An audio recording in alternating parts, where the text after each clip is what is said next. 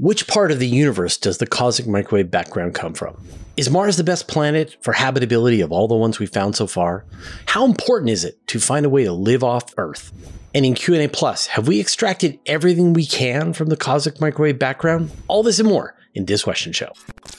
It's time for the question show. Your questions, my answers, as always, wherever you are, across my channel. If a question pops in your brain, just write it down. I'll gather them up and I'll answer them here. As you can tell, I'm back in my studio. All right, let's get into the questions. Borg Terraformers. Have humans found any other planets as habitable as Mars? I wonder if they do not realize how fortunate a gift they have right in their own backyard. The answer is actually no, because, we have found planets with a lot of characteristics that are interesting and potentially habitable, but there's still a few pieces that have not been found yet. So, imagine sort of like your perfect analog to the Earth. You've got an Earth-sized world that is orbiting around a sun-like star, and it is located within the habitable zone of that star, so liquid water can appear on its surface. And that planet has an atmosphere. That would be the dream. That would be the ideal. Now, we've got little bits and pieces of those, so astronomers have found Earth-sized worlds orbiting around red dwarf stars within the habitable zone. They found super Earth planets orbiting around red dwarf stars and maybe sunnish-like stars. I don't even think so. They've been able to detect the presence of the atmospheres of giant planets, but they haven't been able to detect the presence of the atmosphere around Earth-sized worlds, around sun-like stars, or even around red dwarf stars yet within the habitable zone. So right now, we're still waiting to be able to actually detect an Earth-sized world orbiting around a sun-like star. We're still waiting to detect the presence of an atmosphere, even on an Earth-sized world that is orbiting around an M dwarf or a sun-like star. So Mars, we know it has an atmosphere. So it is already vastly more habitable than anything astronomers have ever found. But I don't think astronomers are thinking that it's going to be the most habitable world we will ever find. There are a lot of stars out there, and astronomers are finding a lot of planets. And so you can expect that, this is not that these things don't exist. This is just that the tools have not been developed to the point that they're capable of resolving and confirming that these things exist. So Mars is okay, right? It's not great. It's got a bunch of things going for it, and then it's got a bunch of things that are going against it. So what does it have going for it? It has a solid surface that you can walk around on. It has dirt, not really dirt. It has regolith, crushed up rock, things on its surface. Its day length is about the same length of time as Earth. So just a little over 24 hours. It has an axial tilt, so it has seasons like the Earth. It has an atmosphere, but a very, very thin atmosphere. And that's about it. And then the things that it doesn't have is it doesn't have liquid water on its surface. It doesn't have a thick atmosphere in the way that Venus has a thick atmosphere, or even Titan has a thick atmosphere. It's 1%. It doesn't have any internal dynamo. It doesn't have plate tectonics, and so has no protection from radiation. So it's the top layer of the regolith is filled with toxic perchlorates. So the top layer is poison to plants. It receives about a quarter of the sunlight that you would get on Earth. So in other words, if you set up solar panels on Mars, you have to set up 4 times as much solar panels to be able to receive the same amount of electricity. And so it's going to be very difficult to gather a lot of electricity on the surface of Mars. So, there are a bunch of downsides, but it's better than nothing. I actually think the gift that we have is the moon. The moon, we have this large object that is only about 400,000 kilometers away from us. We have a surprisingly large moon compared to the size of the Earth. It has regolith. It is tidally locked to us, so we can put a station on the surface of the moon and we can be able to communicate with it directly. We can go into lava tubes on the surface of it. We can be protected from the radiation. We know that there are reserves of water ice on the surface of the moon that we can use to mine to build propellant and have oxygen for astronauts and so on. So it is this incredible gift that is right beside us. And so, for me, I think that we need to learn to really get to use the moon before we try to do any kind of long-term presence on Mars. Like, obviously, put some boots on the ground on Mars. But there's a lot of lessons to be learned about living long-term in space that the moon can teach us. Oh, I didn't even mention the gravity. On Mars, the gravity is a third. We don't know if that's viable for long-term living. And we don't even know if the moon had 1/6. But if we can survive on the moon, then we can survive on Mars. So, Mars is fine. Mars is acceptable, but it's not great. The universe could have done better. Venus is better if it had not as thick an atmosphere. But, we get what we get. We have to work with what we've got. Wackyg. Is the cosmic microwave background for the entire universe, or do we only see the part that corresponds to the observable universe? I mean, we have no way to know what is outside the observable universe, but, one of the main parts of astronomy is that whatever we see in our local universe is kind of the same for the rest of the universe. And so this idea of the cosmic microwave background radiation, this is a moment of time that was experienced by the entire universe about 380,000 years after the Big Bang, when the universe had cooled down and the universe was transparent for the first time. That light could finally reach space. And then this light of last scattering was sent out into the universe and has been traveling ever since. And so when we look out into space and we see the cosmic microwave background radiation, it is this sphere that we see around us, where the light has been traveling for 13.8 billion years, essentially the age of the universe minus 380,000 years, to reach our detectors. And then 1 minute later, the sphere is a little bit bigger, and now the light has been traveling for 3.8 million years plus 1 minute. And then you wait another 10,000 years and the sphere is bigger. And in fact, if I looked up into space and I could see the cosmic microwave background radiation, I would see one version of the observable universe. And if you were on another part of the planet and you looked up into space, you would see a different view to the observable universe. You would see a different cosmic microwave background radiation, right? Because we are separated by thousands of kilometers. And so different photons are being released at different times, different parts of space. And so no matter where you could go into the universe, you would see a different observable universe. You would see a different cosmic microwave background radiation. You were seeing the places that were throwing out that light that long ago. It's time to shout out all the new $5 patrons and above. Joshua McLeod, Andreas Kopfli, Jonathan Marshall, The Listening Well, Francis Bouchard, Mac Hicks, Dimitri Klebe, Harley Putnam, Jason Clemens, and Thorman. Join the club at patreon.com/universe today. The Unknown Unknown. Fraser, please say the cheap but good binoculars for night sky viewing again. I promise to write it down this time. Okay, you ready?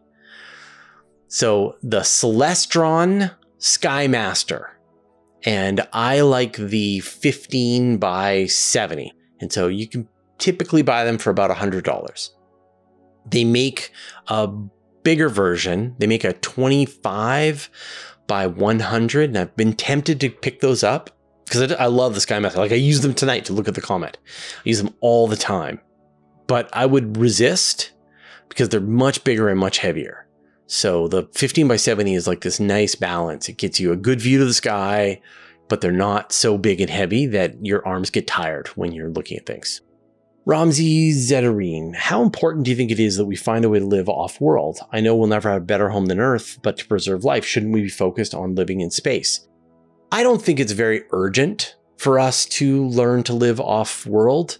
We're not technologically advanced enough today, and we don't have the infrastructure today to be able to make a good time of it.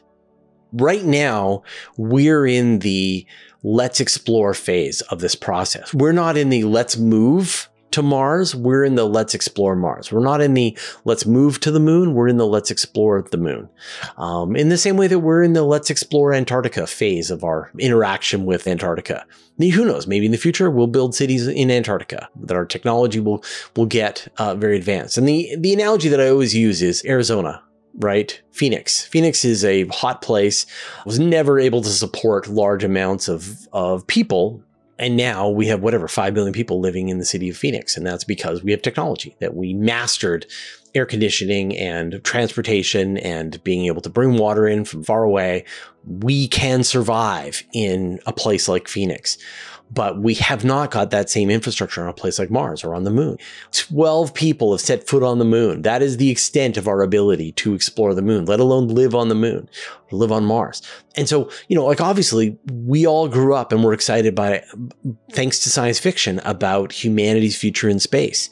And, I think that our future across the solar system is inevitable, that we will one day be living across this solar system, or our descendants, or our robot overlords, who knows?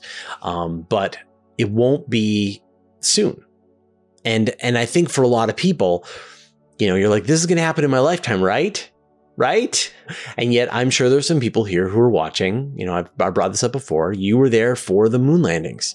I was born right at the end of the moon landings. So, I don't remember them. But for those of you who are currently in your 60s, 70s, you watch the moon landing and you're like, this is it. We are going to live that 2001 future. We are going to live on the moon. We're going to live on Mars.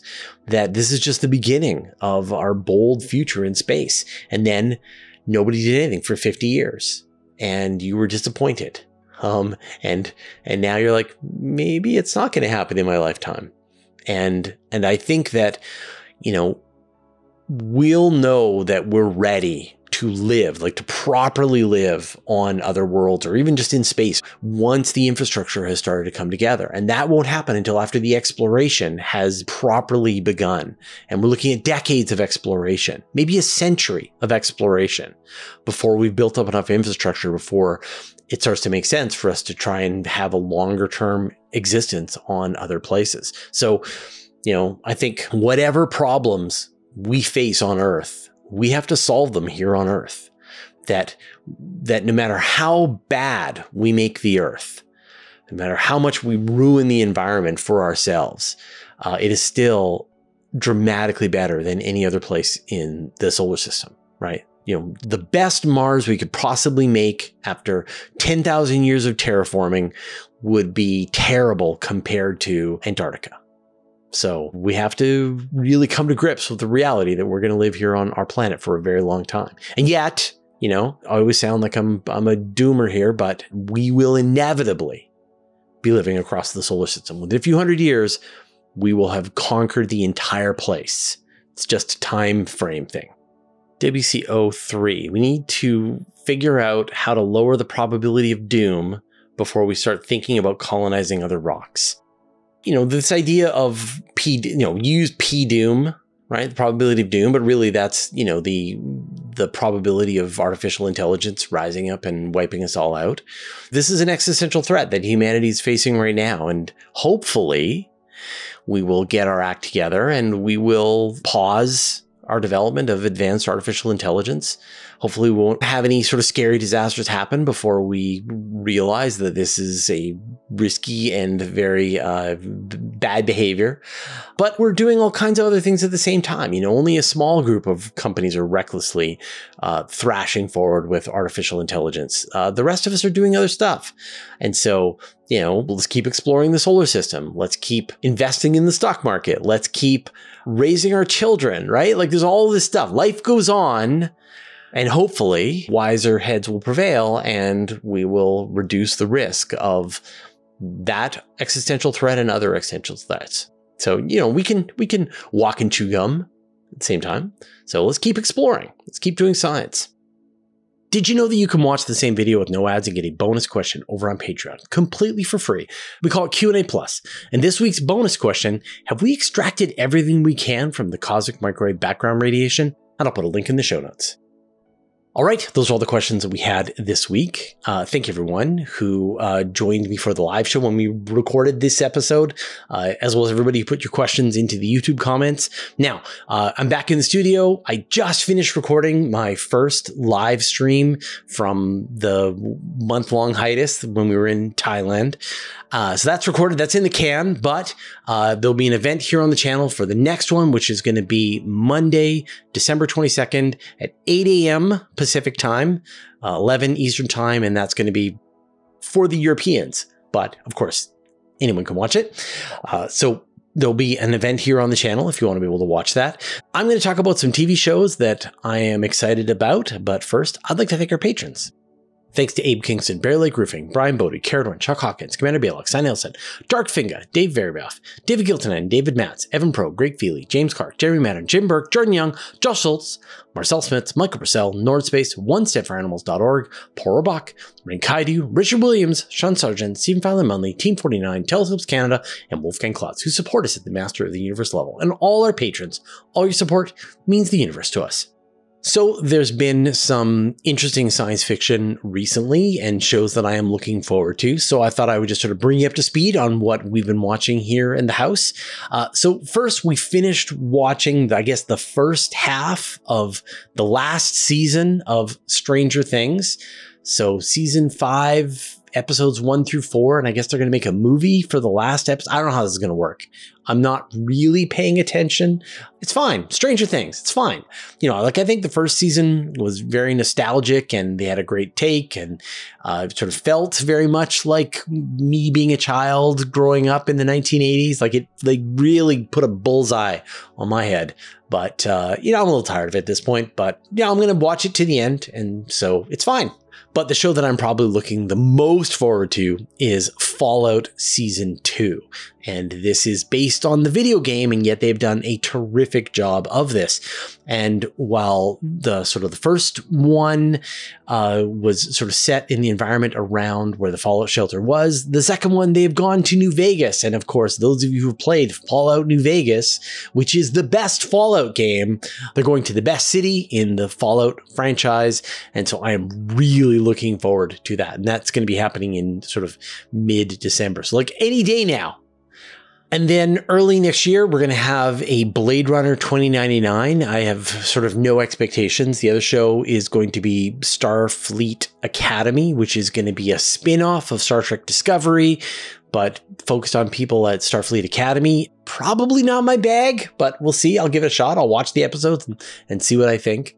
And then shows that I've been excited about recently, of course, is Pluribus, which I think is like the best show of the year. Although Alien Earth also came out this year. And up until Pluribus, I was saying that Alien Earth was the best show of the year. And so they must fight in my mind. But both of them are absolutely worth your time, as well as Murderbot. So it's been a really good year for science fiction. Next year, we're going to probably get season 2 of The Three Body Problem. So too much to watch. All right, we'll see you next time.